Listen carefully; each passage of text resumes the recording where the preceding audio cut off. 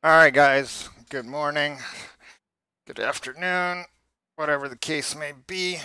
I am getting suited and booted up to drive the Ford GTE. Let's set it up. I downloaded the VRS setup just to be fast and efficient with it.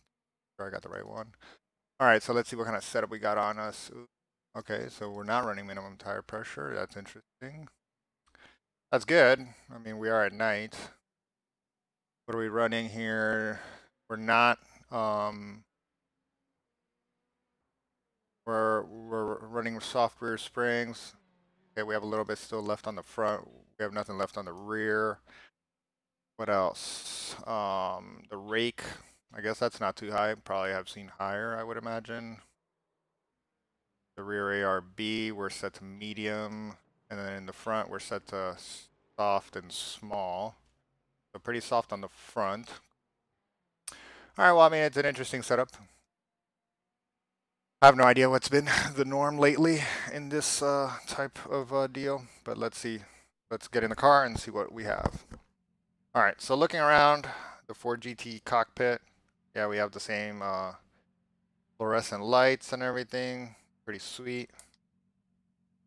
We have all our lights working. Let's glove up. So, just getting ready. I'm running this car, which I never drive, and I only drive the Porsche Cup car. But and then yesterday I did a practice with the Ferrari GT3, but today I'm driving the Ford GTE. I've only driven it I don't know how many laps, but several laps at VIR several weeks ago, and that's about it. So I don't have any practice in this car. Let's see what we can do. I'm probably gonna be pretty far off the pace. The VRS guy did a 55. I have no idea what weather we have right now, but they're probably all pretty close to each other. All right, so we're leaving. Pretty bright in my room. I should probably do something about that. Well, I didn't bother watching his lap either, so I don't know what gear he was in. I might have to do something about the lighting in here. I could definitely close the shades, but it's definitely really hard to see.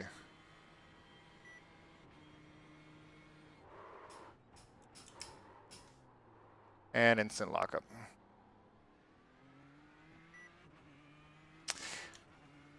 Yeah, in a way I kind of forgot just there that I was driving a car with no ABS. So I got to be a little bit easier.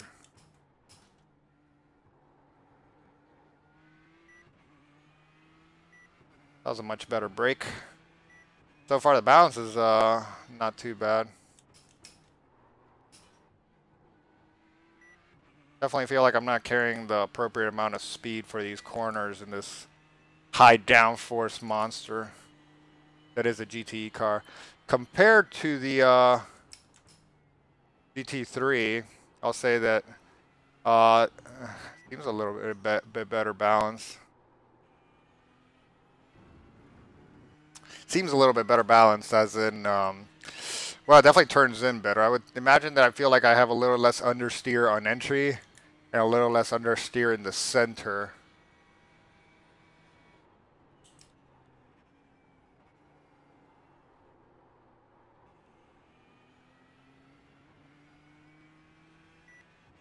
Yeah, it just sounds very, well, car feels good. Good setup.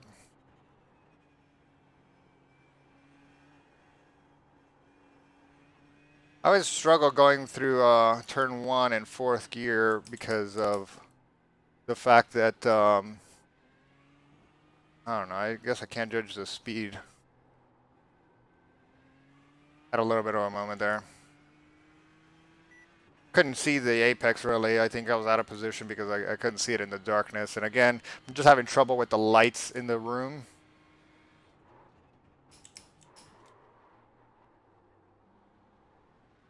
A little bit of lockup there.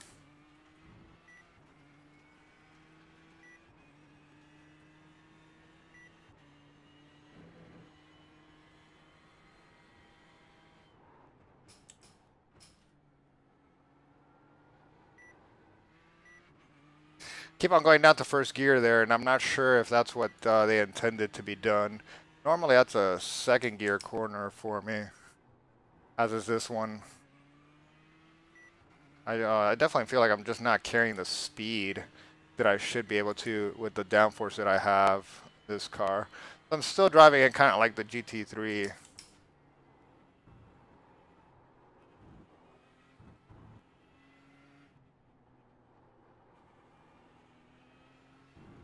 Definitely had a moment there. So we'll try to run this car all the way to the end of this practice. We have 13 minutes left. Let's see if I can keep it on the island and see what kind of lap times we can get.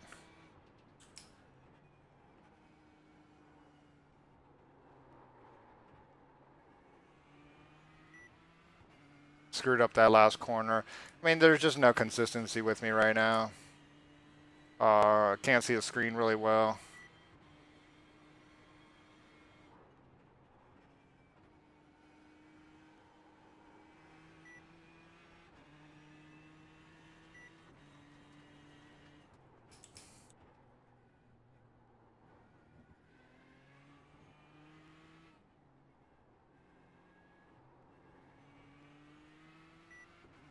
See, that just kind of proved that I'm actually not pushing the car. I don't have the correct apex speeds at all because of the fact that I was able to actually put more wheel into it.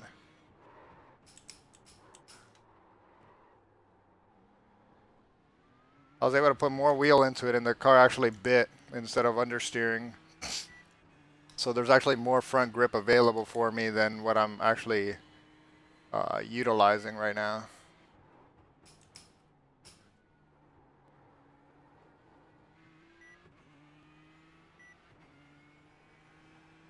Again, I'm just having a hard time seeing.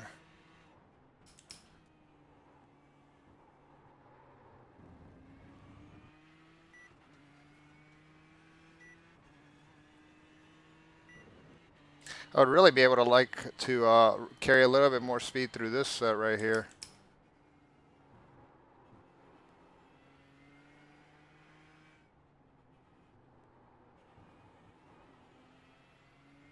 Yeah, that was a lot better. But right now we're like 4 seconds off the pace, so that's really bad. And just in that corner alone, I only picked up about 0.4. So we're definitely not stringing together any good laps.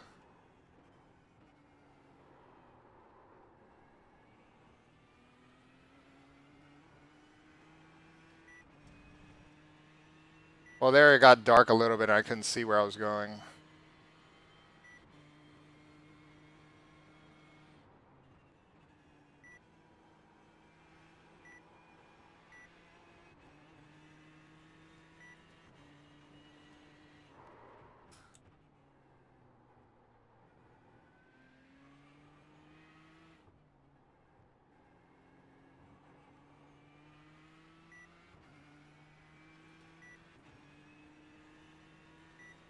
Well, we're building on it. I mean, shit, it's my third lap, and I don't drive this car, so whatever.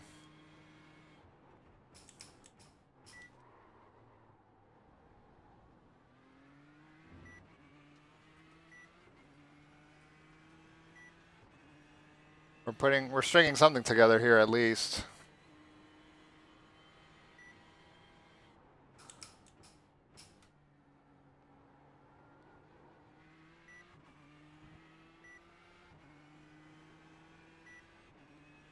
Gotta be smooth, gotta be smooth.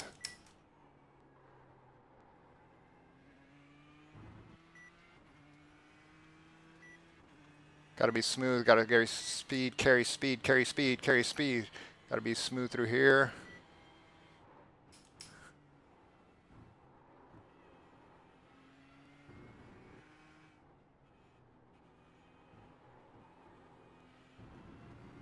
Lost a little bit there. And I think somebody commented on one of my videos. I got a notification on my phone. Alright, let's see what we can do.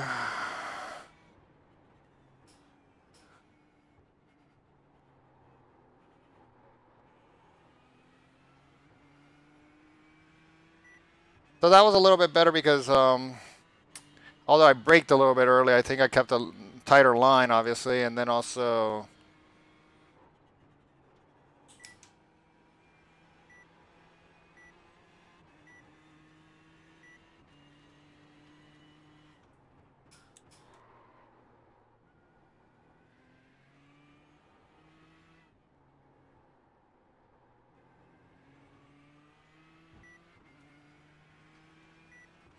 57.6, so that still puts us at like, what, like 2.5 seconds off?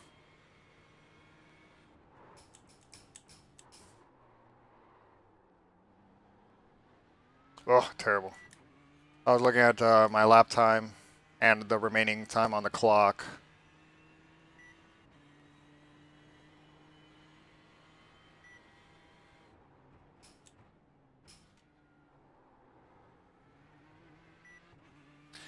Car feels pretty good though.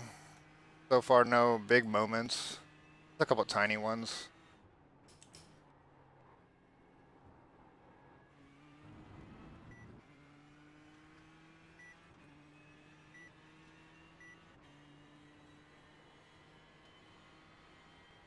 See there, I completely lost sight of the track. It's getting brighter outside of my window because I'm filming this in the morning, and it's every minute it's getting brighter. Oh, that's a little bit better.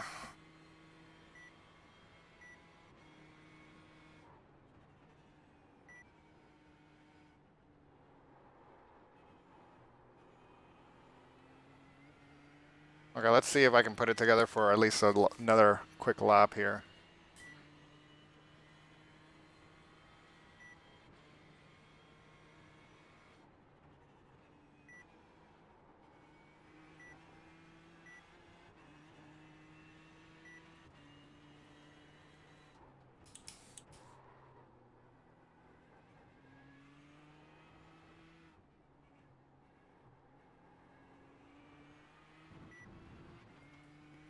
We're putting it together. That's 0.25 right there, sector 1.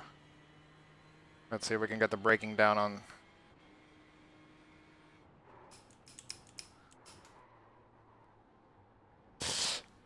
There was a little bit of lockup there, but all in all, that wasn't too bad. But we did lose to our fastest lap, though.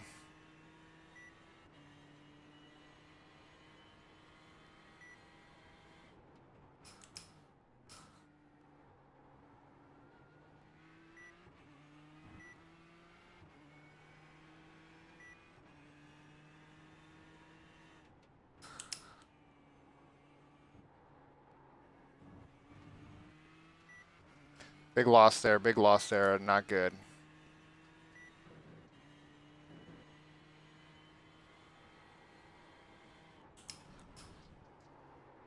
I was off on the grass.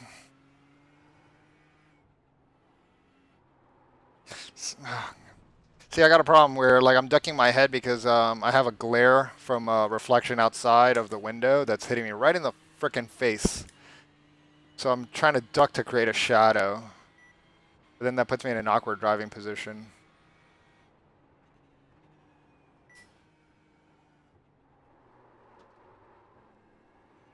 So I'm completely screwing up that last corner every single time. That's always been my Achilles heel here at Sebring, is just that last hairpin.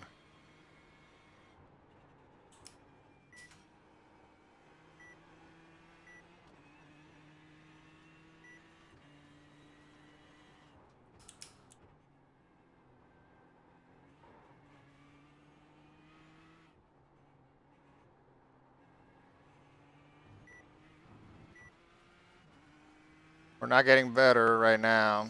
Part of the reason is that, yeah, I just lack confidence right now in using the downforce in the car.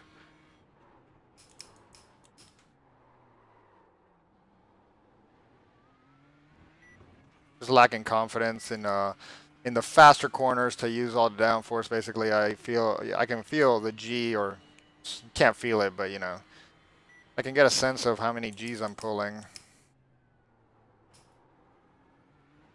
And it's just not there for me. Like, I feel like it's excess. I feel like I'm going to lose the car. And that comes from driving basically here. I'm turning in too early, and I think that the back end of the car is going to come around on me if I turn in any later. But I really need to wait and turn in a little bit later so I can have a much better angle and carry more speed through there. Yeah, I mean, my turn-ins are just coming way too late. 57.6. That's no good. We need to be in the 55s. I mean, that's like 2.5 seconds.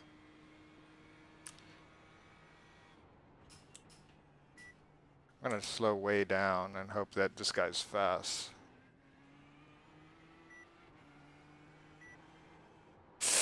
Oh, fuck. And I got in the wall.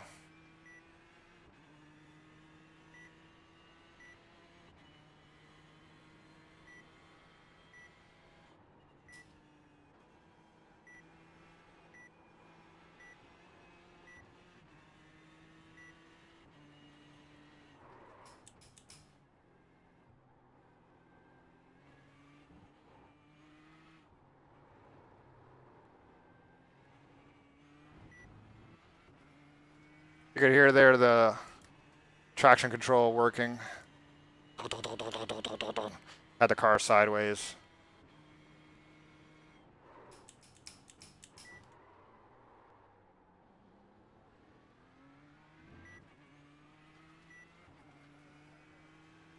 He's pulling off.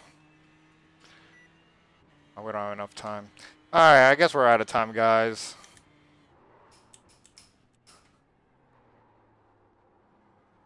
Yeah, I'm just gonna box this lap. Yeah, so I mean, all in all, I'm not the best driver for these GTE cars. It definitely, car feels great. The VRS setup is great. It's well balanced and stuff. Pretty easy to drive.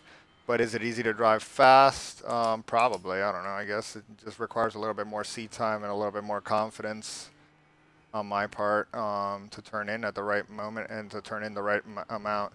See, like, I mean, I just did it there. Like, so I'm turning in. My timing is wrong for my turn-ins. I'm either turning in too early or too late. And I'm definitely not putting enough steering angle into it. I think it can be given a little bit more steering angle. And I'm inducing a lot of understeer on purpose sometimes. And like around this point, I started cranking the wheel over, but it's a little bit too late, and I should have been carrying more speed to begin with. So that's kind of where we're at. But, I mean, for the most part, not too much damage to the car on our first run. No spins, no issues. I didn't feel anything with funky about the brakes, David. I'm sorry, but that's 8 laps. No issues at all. Flickery. So we're just going to come back into our pit crew. Their beautiful little Alpine Star suits. And put it in neutral. Turn off the pit lane limiter. Turn off the engine. Yeah, so I guess we managed a 57.6. Probably not very good. Let's see.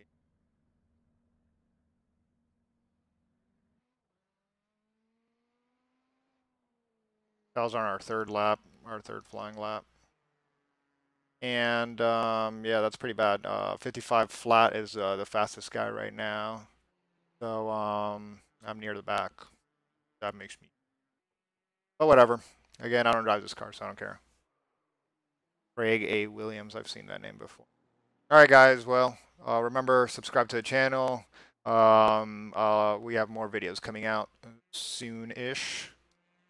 And definitely I'm going to be planning, again, recap, I'm going to be planning to make a basic workbook for Motec. And I'm going to take you to steps from beginner, from total noob to pro on how to use Motec. I already did that video series, but I'm doing it again, so it'll have better quality, better video, and better audio. And after that, we'll continue on, and I'll make a basic workbook that's really clean and efficient for you guys.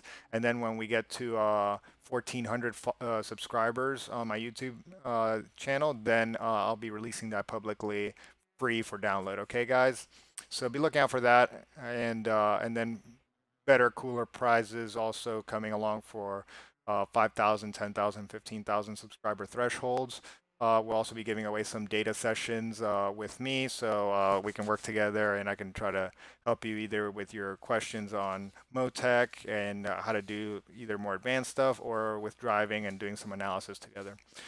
So that's it, guys. Don't forget to subscribe, share, like, comment, and until next time, I'll see you on the racetrack.